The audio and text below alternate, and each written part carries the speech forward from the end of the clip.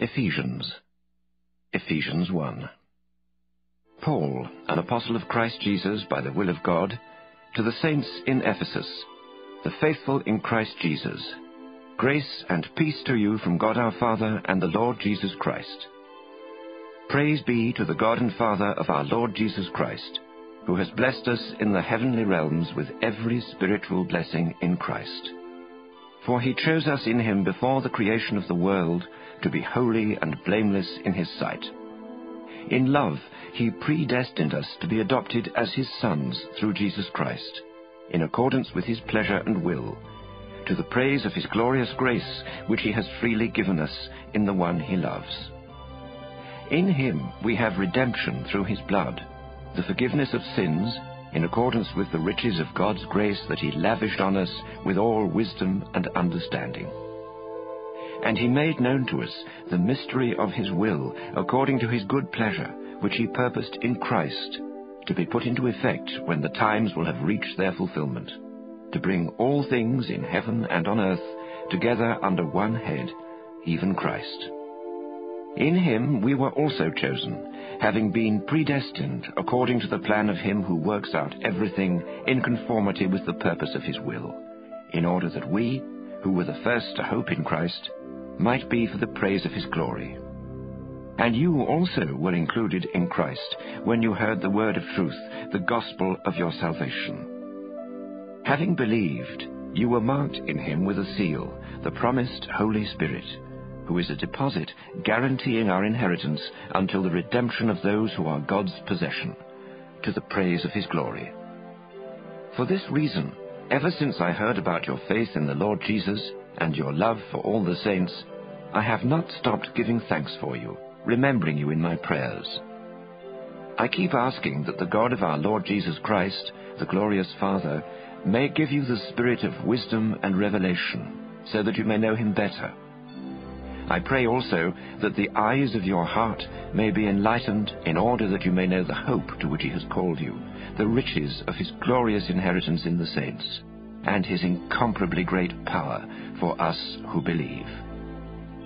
That power is like the working of his mighty strength, which he exerted in Christ when he raised him from the dead, and seated him at his right hand in the heavenly realms, far above all rule and authority, power and dominion, and every title that can be given, not only in the present age, but also in the one to come.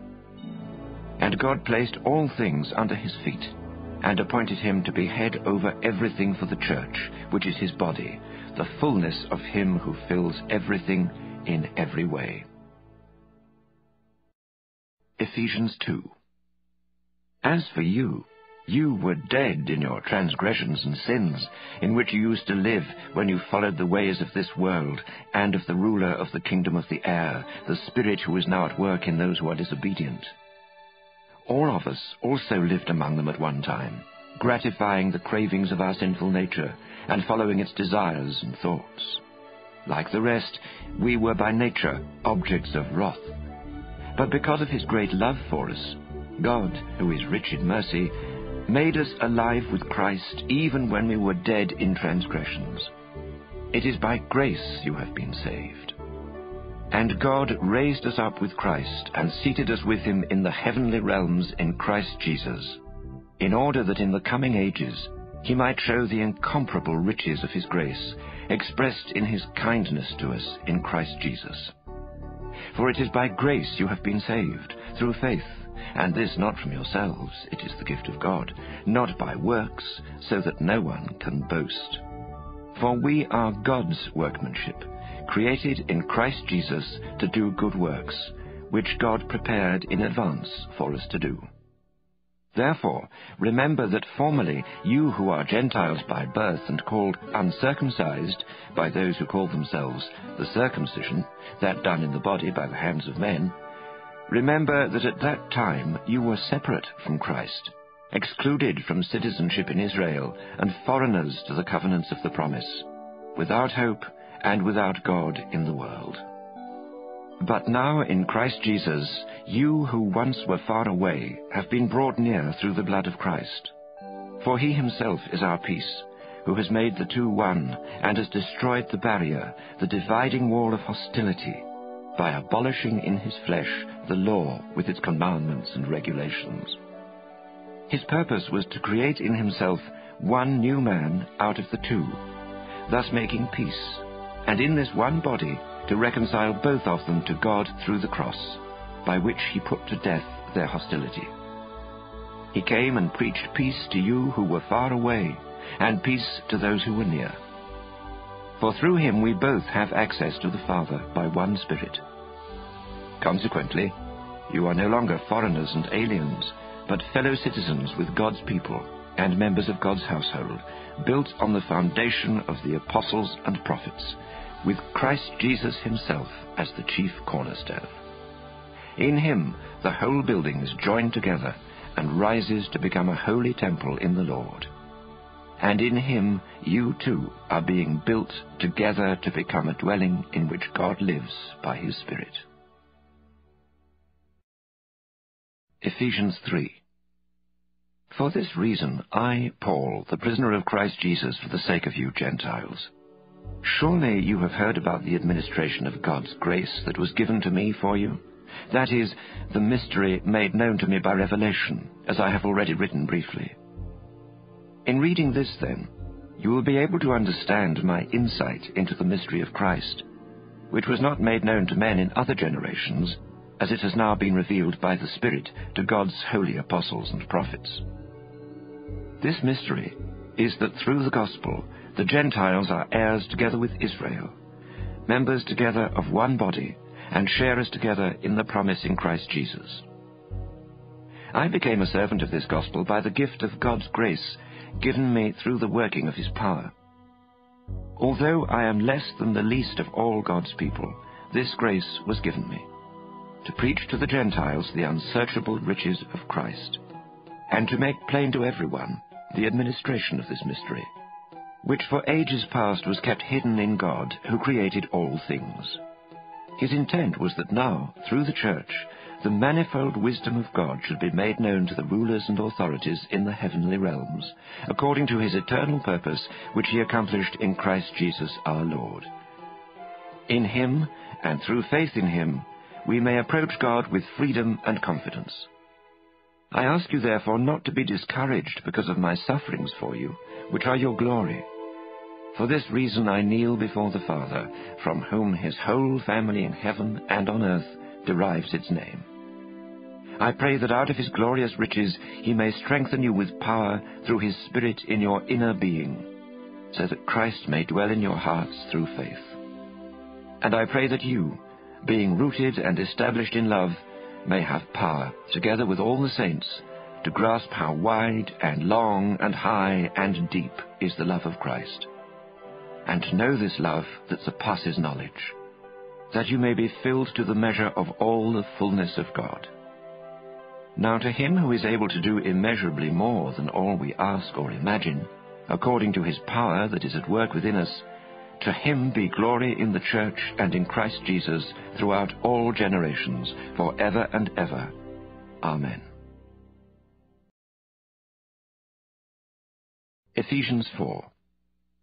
As a prisoner for the Lord, then, I urge you to live a life worthy of the calling you have received.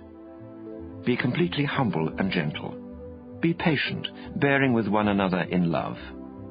Make every effort to keep the unity of the Spirit through the bond of peace. There is one body and one Spirit, just as you were called to one hope when you were called. One Lord, one faith, one baptism. One God and Father of all, who is over all, and through all, and in all. But to each one of us grace has been given as Christ apportioned it. This is why it says, "When he ascended on high, he led captives in his train and gave gifts to men." What does he ascended mean, except that he also descended to the lower earthly regions? He who descended is the very one who ascended higher than all the heavens, in order to fill the whole universe. It was he who gave some to be apostles, some to be prophets, some to be evangelists, and some to be pastors and teachers, to prepare God's people for works of service, so that the body of Christ may be built up until we all reach unity in the faith and in the knowledge of the Son of God, and become mature, attaining to the whole measure of the fullness of Christ. Then we will no longer be infants, tossed back and forth by the waves, and blown here and there by every wind of teaching, and by the cunning and craftiness of men in their deceitful scheming. Instead, speaking the truth in love, we will in all things grow up into Him who is the head, that is, Christ. From Him, the whole body, joined and held together by every supporting ligament, grows and builds itself up in love, as each part does its work. So I tell you this, and insist on it in the Lord, that you must no longer live as the Gentiles do, in the futility of their thinking. They are darkened in their understanding, and separated from the life of God, because of the ignorance that is in them, due to the hardening of their hearts. Having lost all sensitivity, they have given themselves over to sensuality, so as to indulge in every kind of impurity, with a continual lust for more. You, however, did not come to know Christ that way. Surely you heard of Him, and were taught in Him in accordance with the truth that is in Jesus.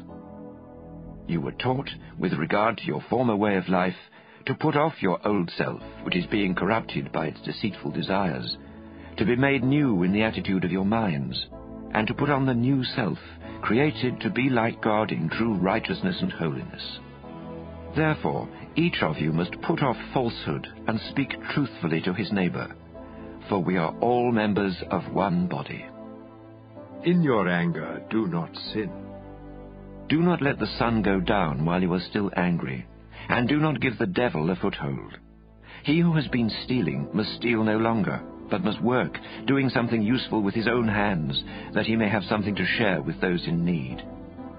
Do not let any unwholesome talk come out of your mouths, but only what is helpful for building others up according to their needs, that it may benefit those who listen. And do not grieve the Holy Spirit of God, with whom you were sealed for the day of redemption. Get rid of all bitterness, rage, and anger, brawling and slander, along with every form of malice. Be kind and compassionate to one another, forgiving each other, just as in Christ God forgave you. Ephesians 5. Be imitators of God, therefore, as dearly loved children, and live a life of love, just as Christ loved us, and gave Himself up for us as a fragrant offering and sacrifice to God. But among you there must not be even a hint of sexual immorality, or of any kind of impurity, or of greed, because these are improper for God's holy people. Nor should there be obscenity, foolish talk, or coarse joking, which are out of place, but rather thanksgiving. For of this you can be sure, no immoral, impure, or greedy person, such a man is an idolater, has any inheritance in the kingdom of Christ and of God. Let no one deceive you with empty words, for because of such things God's wrath comes on those who are disobedient. Therefore, do not be partners with them. For you were once darkness, but now you are light in the Lord. Live as children of light, for the fruit of the light consists in all goodness, righteousness, and truth. And find out what pleases the Lord. Have nothing to do with the fruitless deeds of darkness, but rather expose them. For it is shameful even to mention what the disobedient do in secret. But everything exposed by the light becomes visible, for it is light that makes everything visible.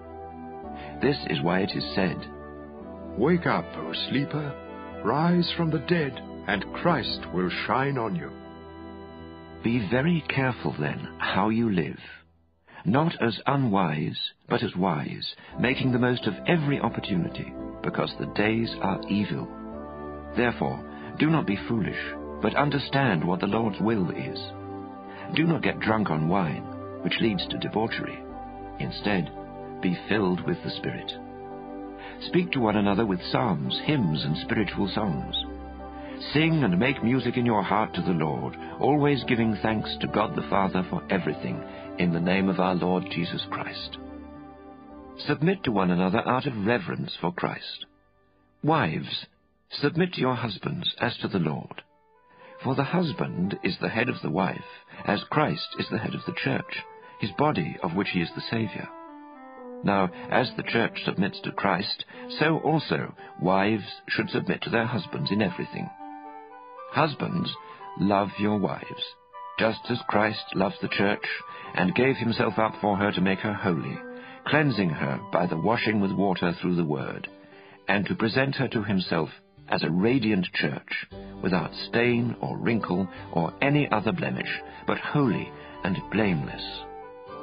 In this same way, husbands ought to love their wives as their own bodies. He who loves his wife loves himself.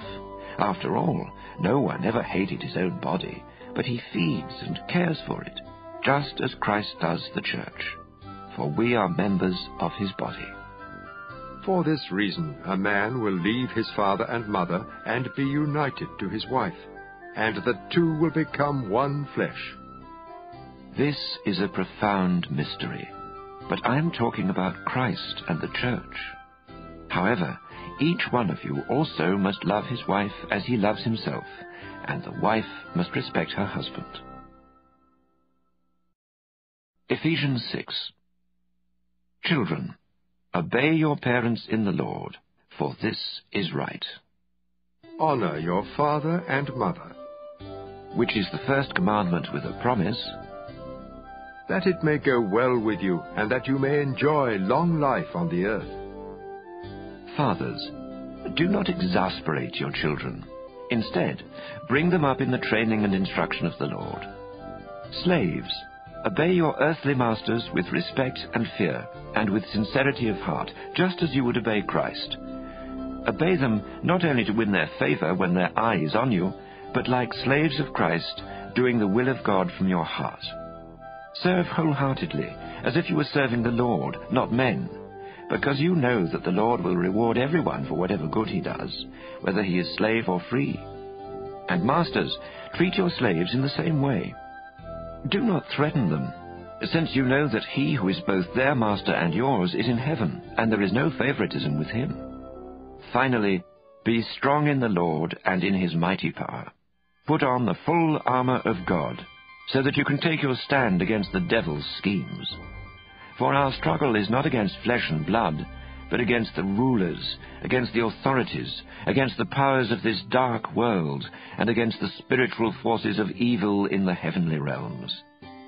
Therefore, put on the full armor of God, so that when the day of evil comes, you may be able to stand your ground, and after you have done everything, to stand. Stand firm then, with the belt of truth buckled round your waist, with the breastplate of righteousness in place, and with your feet fitted with the readiness that comes from the gospel of peace. In addition to all this, take up the shield of faith, with which you can extinguish all the flaming arrows of the evil one. Take the helmet of salvation and the sword of the Spirit, which is the word of God, and pray in the Spirit on all occasions with all kinds of prayers and requests.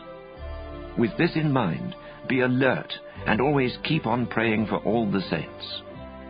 Pray also for me, that whenever I open my mouth, words may be given me, so that I will fearlessly make known the mystery of the gospel, for which I am an ambassador in chains.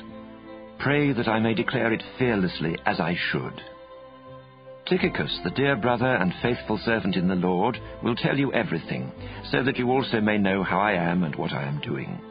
I am sending him to you for this very purpose, that you may know how we are, and that he may encourage you. Peace to the brothers, and love with faith from God the Father and the Lord Jesus Christ. Grace to all who love our Lord Jesus Christ with an undying love.